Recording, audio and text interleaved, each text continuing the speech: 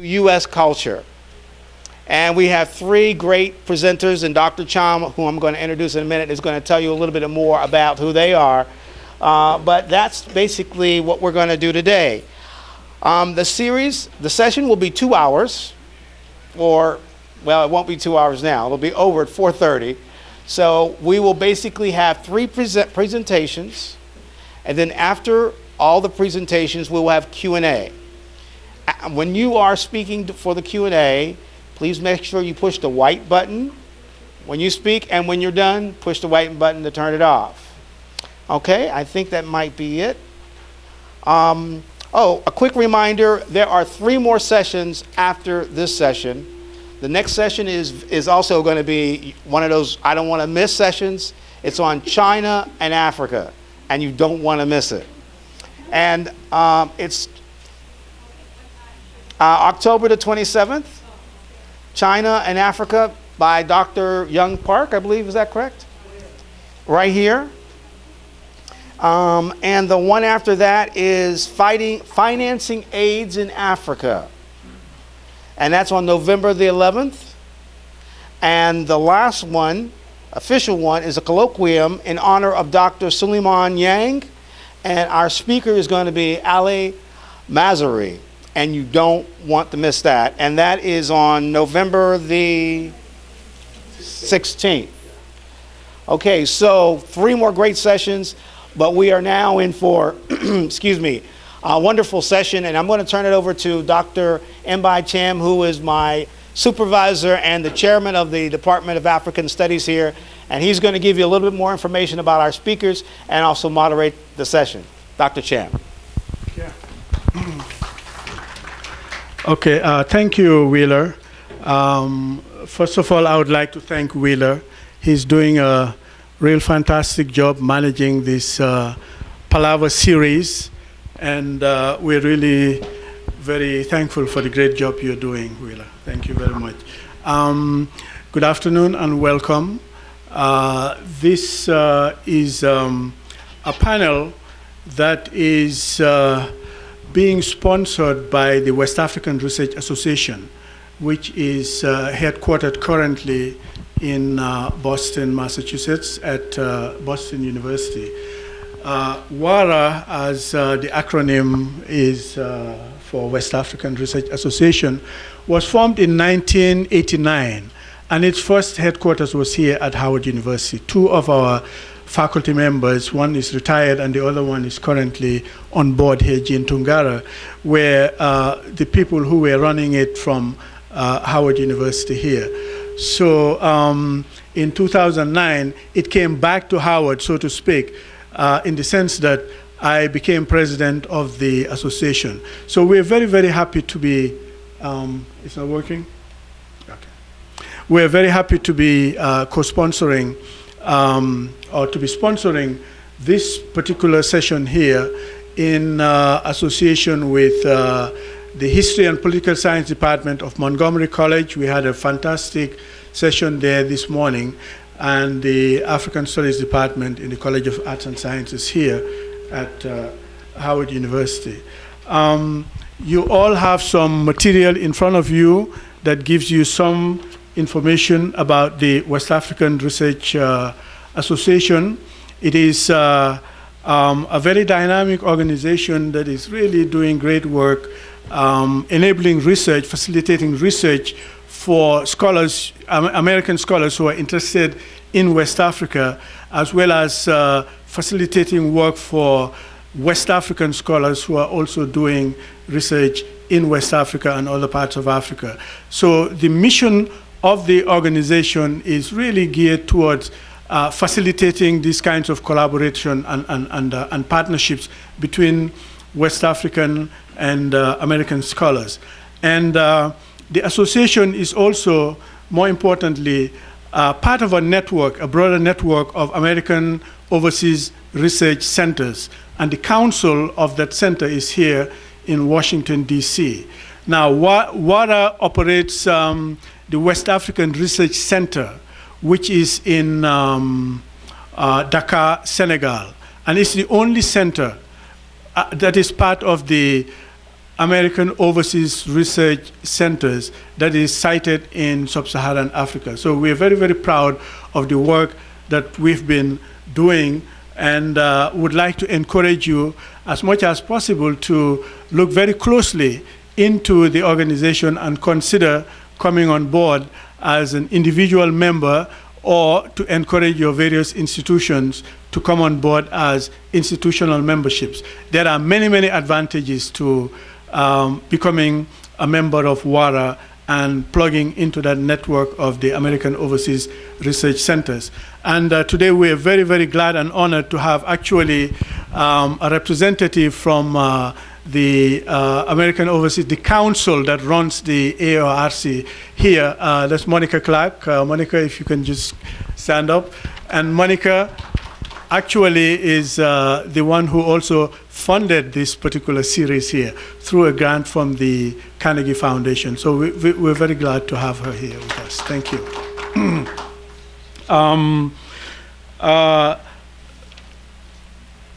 We think that this particular session here is coming at a time when, at a very opportune time, because there's a lot of heat, really, about Islam, about Muslims, about religion, and what we need is really more light. And what we have assembled here this afternoon is a group of scholars who are going to share with us their tremendous experience, their wealth of experience, the kind of work, very innovative, very cutting-edge work that they have been doing on various aspects of the Islamic experience, the Muslim experience, not just in Africa, but also in the United States here. So we're very, very glad to be able to host this particular session here, and we hope that we'll have enough time after their presentations to engage them in very, very productive ways. I'm going to start introducing them in the order that they will be speaking. First of all, on my extreme left, we have Dr. Erin Augis, who is Associate Professor of Sociology and Africana Studies at Ramapo College of New Jersey, where she teaches courses on race relations, gender, and religion. Her research focuses on young women who joined conservative Islamic reform movements in West Africa. She also studies the life experiences and gender roles of North African migrants to Senegal and West African migrants to New York City. She's currently completing a book on reformist Muslim women in Dakar, Senegal. Erin will be followed by Dr. Ousseina Alidou, who is originally from Niger and is currently director of the African Studies Center at Rutgers University in New Brunswick. Dr. Alidou holds a PhD in theoretical linguistics with a minor in African Studies and Literacy from Indiana University in Bloomington. She has transdisciplinary research orientation with a focus on linguistics, cultural politics, and gender studies. She's the author of Engaging Modernity, Muslim Women and Politics of Agency, which was published in 2005, and the co-editor of 1,000 Flowers, The Struggle for Education in African Universities. And Ousseina will be followed finally by Dr. Fallou Ngom, who hails from Senegal. And Fallou is an associate professor of anthropology and director of the African Language Program at Boston University. His current research interests include the interactions between African languages and non-African languages, the Africanization of Islam, the Ajami literature's records of West African languages written in the Arabic script. He also hopes to help train the first generation of American scholars to have direct access to the wealth of knowledge stored in West African Ajami literatures. His work has appeared in the International Journal of the Sociology of Language, the Journal of Multilingual and Multicultural Development, Language Variation and Change, and African Studies Review, among many others. Dr. Ngom received a very, very prestigious fellowship this year, and we were very, very proud for his achievement as a young man, the Guggenheim Fellow for 2011 and 2012. So, congratulations, Fallou. So it's really a very, very great honor and pleasure for us to have this distinguished group be with us here at Howard University this afternoon to share with us their experiences. So I'll turn over the mic to Dr. Augis.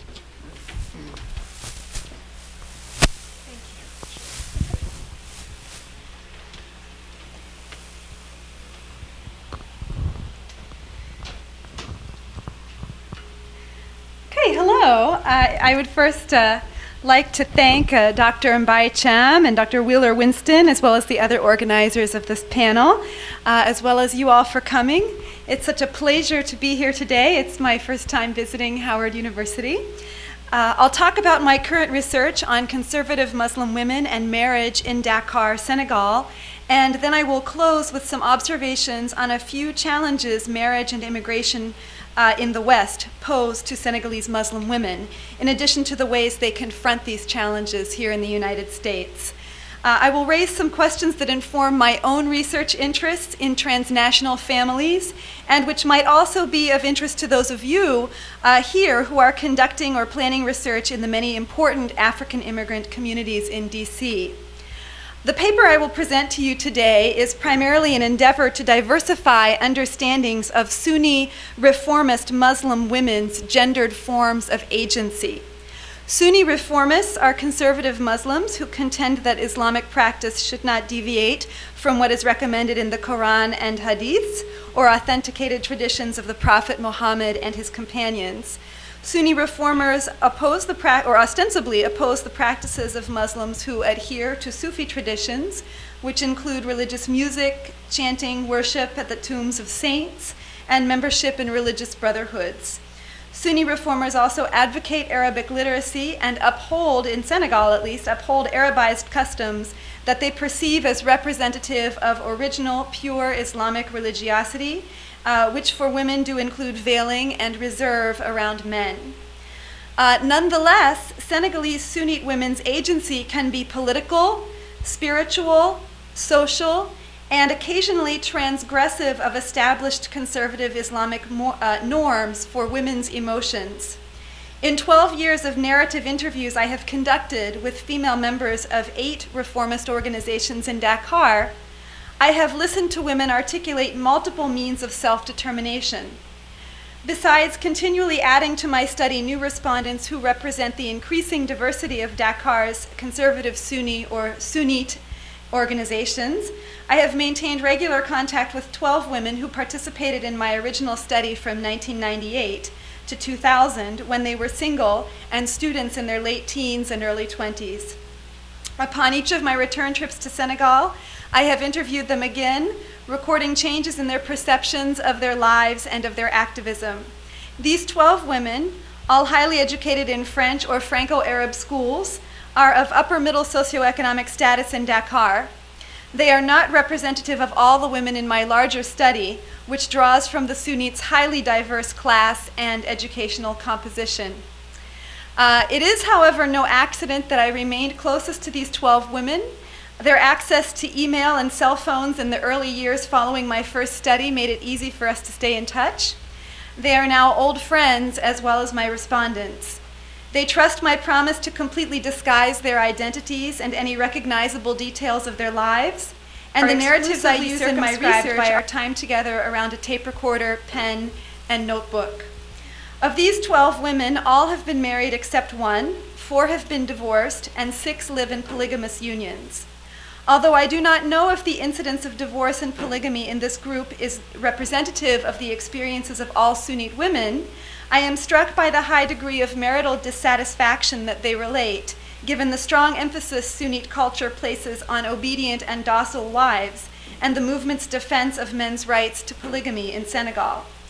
Also surprising is the contrast between my respondents' narratives today and their highly idealistic narratives of marriage in the early years of my research with them.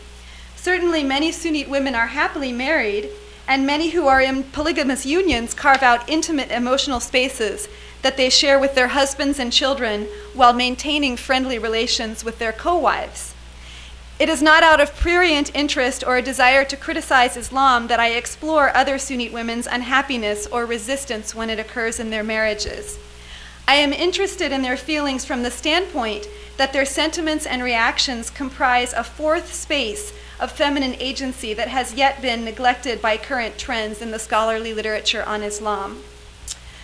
In this paper, I hypothesize that the source of my respondents' disappointments is the contradiction of their hopes for romantic love and their sense of autonomy spurred by education and career successes versus upper middle class Sunnite men's choices to take second wives earlier in their marriages to their first wives, along with the premium Sunnite culture places on female docility.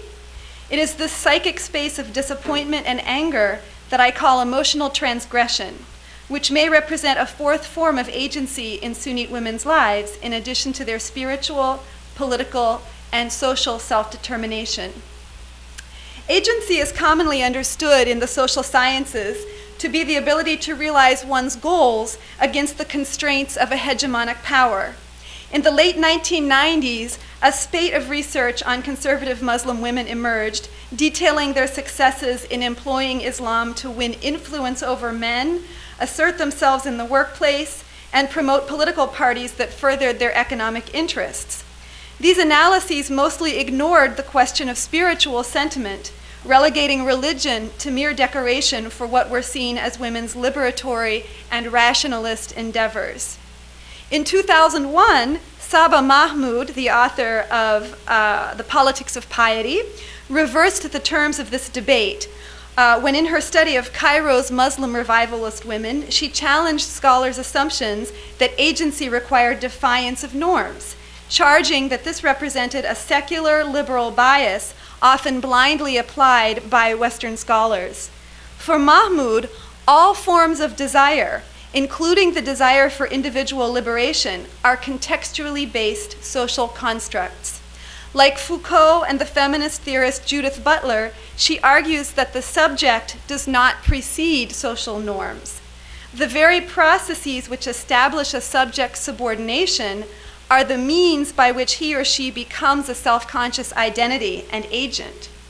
But, unlike Butler, Mahmood does not find the subject's agency in the performative errors and reappropriations that actually challenge hegemony. For Mahmood, inhabiting, performing, and experiencing norms as they are opposed from above can be agency. It is the Cairan women's consistent and conscious efforts to train their impulses and sentiments to an Islamic ethics of docility that represents their agency, not an intentionally political act. The political aspects of their religious activism, such as destabilizing gender hierarchies in the home or disconcerting the secular state, are unintended effects of their endeavors to become more pious in Mahmoud's perspective. In contrast to the Cairan women in Mahmoud's study, Senegal's Sunnite women exercise overt political agency, defying Sufi influences and vocally challenging the state's secular policies on the family. They also devise spiritual agency, finding closeness to God and personal solace through rituals such as prayer, Quranic study, and veiling. Third, Sunnite women reap a number of social benefits from their status as veiled and pious women, pious Muslims, such as creating friendship and employment networks in addition to new opportunities to marry. Young single Sunnites of both genders enact clearly defined scripts of Islamic gender relations, looking down when addressing one another, lowering their voices, and smiling shyly at the ground, calling each other frère or brother or sœur or sister. In one of the Sunnite student associations at the University of Dakar, I have frequently observed young women enacting obedience to their male counterparts, shushing themselves and apologizing after the stern face of a 20-year-old frère appears at the curtain of the women's room of the mosque to chastise them for their raucous laughter and conversation. For their parts, young Sunnite men engage in brief but very serious courtships of a female adherent, typically in public or accompanied by a chaperone, usually another frère or sœur, and then request her hand in marriage. Because many young Sunnites advocate against the bride price and they oppose expensive weddings as sacrilegious, early marriage has been frequent among them. In this system, Sunnite women avoid the treachery of the predatory dating scene in Dakar, characterized by young men who pressure young women for sex, and by young women who relinquish their virginity in search of material support, sometimes from multiple boyfriends. Young female Sunnites often blend the possibility of rapid and early marriages with feelings of deep romantic love for Sunnite men. As James Jasper points out, notions of self, love, and relationships are often key aspects of contemporary social movement participation.